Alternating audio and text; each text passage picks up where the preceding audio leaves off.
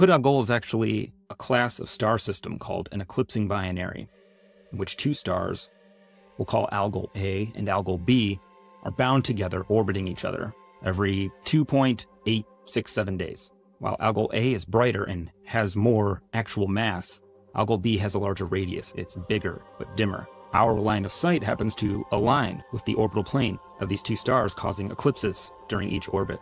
Primary eclipse, where the larger and dimmer Algol B obfuscates Algol A, is visible to the naked eye, while the secondary eclipse, where Algol A slightly dims Algol B, is too faint for the naked eye to observe. So Algol seems constant, except during the primary eclipses, lasting about 8 hours, where it visibly dims, which is why Algol appears to wink. Now, just consider for a moment how insane it is that these massive celestial objects, these are stars, spinning around and around each other at a speed in which I'm pretty sure in celestial terms is fast as fuck. However, recent research has revealed that the gap between the current cycle length of 2.867 days and the 2.85 day cycle originally documented by ancient Egyptians as the result of an ongoing mass transference from Algol B to Algol A. Algol B was originally a more massive star, but due to its size, advanced to a later subgiant stage of evolution much sooner. Because in general, more massive stars go through their life cycle a lot faster than less massive stars. However, as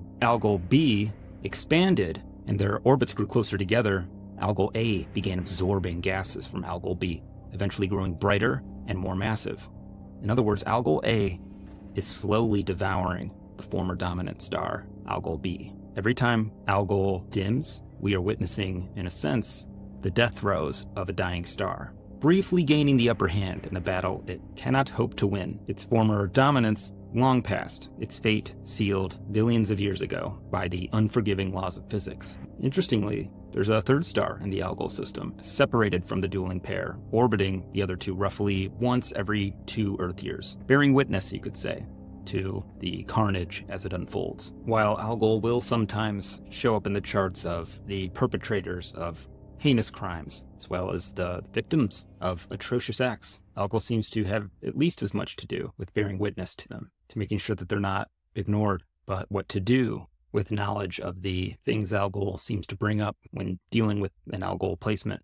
How do we come to terms with the terrible things that people are capable of? How do we come to terms with the dark side of our own nature? Underneath our frontal lobe and all of our higher cognitive reasoning and executive function, the brain that operates no differently than a shark or a Komodo dragon.